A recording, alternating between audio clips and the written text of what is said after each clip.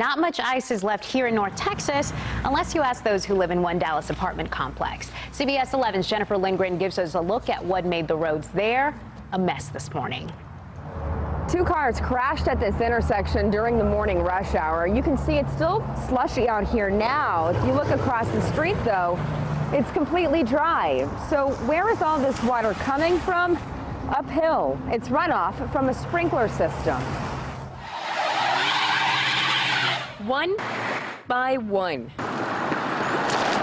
gravity and Mother Nature took their tolls.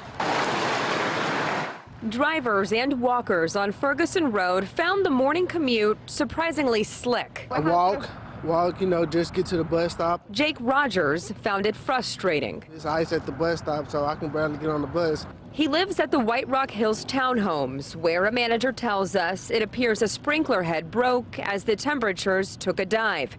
The water froze to every surface, causing skids, slides, and this crash at the bottom of the hill. TxDOT crews are out sanding the road, but Rogers and other neighbors say this was preventable. It shouldn't be like this. This is like a lawsuit waiting to happen. Both City of Dallas street crews and TxDOT crews made multiple passes this morning sanding the road. The property manager told us they're going to look into that sprinkler issue, and they are also working to get their own driveway sanded. In East Dallas, Jennifer Lindgren, CBS 11 News.